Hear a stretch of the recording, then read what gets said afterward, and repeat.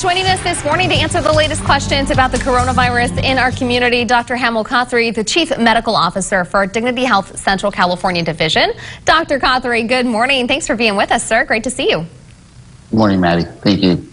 I want to first start off by talking about this new data out from the CDC, the Centers for Disease Control, raising questions about just how deadly the coronavirus is. At one point, estimates early on were as high as 3 to 4%. At one point here in the U.S., it was thought to be around 1%.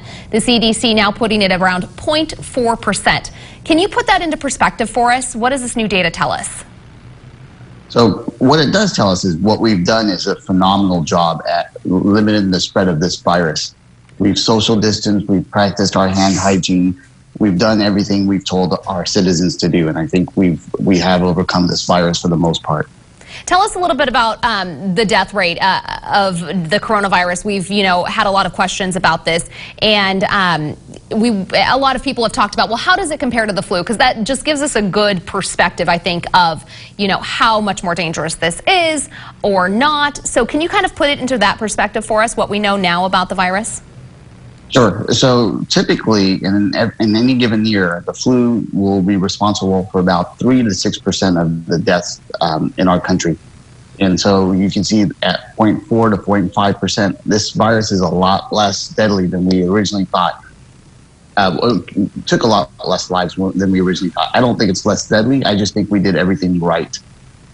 Okay, so going forward, what does that kind of tell us about what needs to happen when this virus emerges in the fall? So we already know what we need to do to take care of it, and I think we can get the death rate down to less than 0.1%. With everything that we've got in place already, everything we know about it, everything that we've prepared for in the hospitals, we've got contingency plans everywhere. All right, well, that is some good news going forward. All right, let's talk about our local numbers, because you called it earlier this week when we spoke on Wednesday.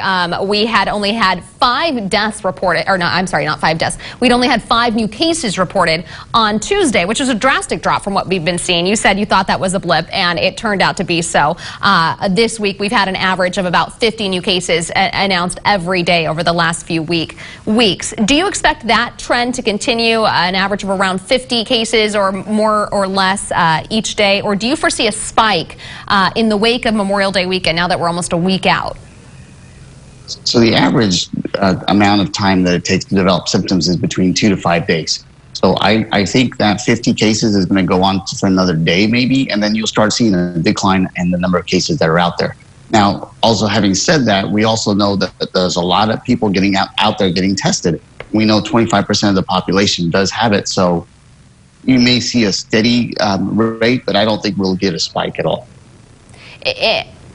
And who do you think should be being tested right now? Do you think that we should still just go to get tested if you have symptoms?